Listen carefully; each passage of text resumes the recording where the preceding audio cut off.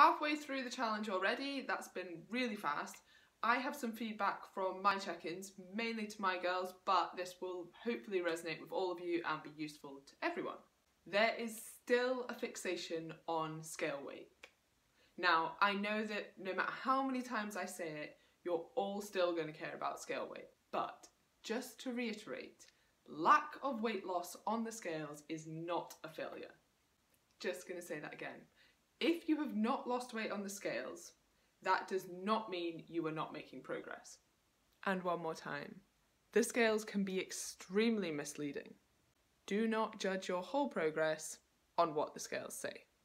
There are so many benefits to a healthy lifestyle, exercising, being active and eating well aside from weight loss.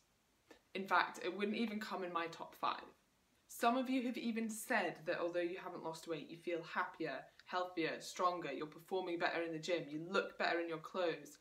Come on, these factors are so much more important than what you weigh. And you know that. I'd quite like to come and smash some of your scales because I know you'd be so much happier with your progress not looking at the scales. However, I will restrain myself for now.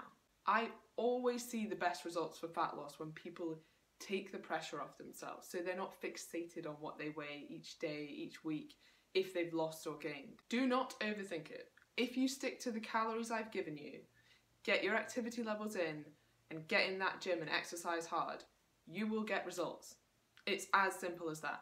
Do that consistently, that's another key, consistency, and you will get results. And further to this, once you take that pressure off yourself, you'll start enjoying it more. And that's a huge factor in long-term success. So enjoy the next 4 weeks, enjoy the new program I've given you because it should really challenge you guys. And I promise you, if you are consistent and you stick to your goals, fat loss will come.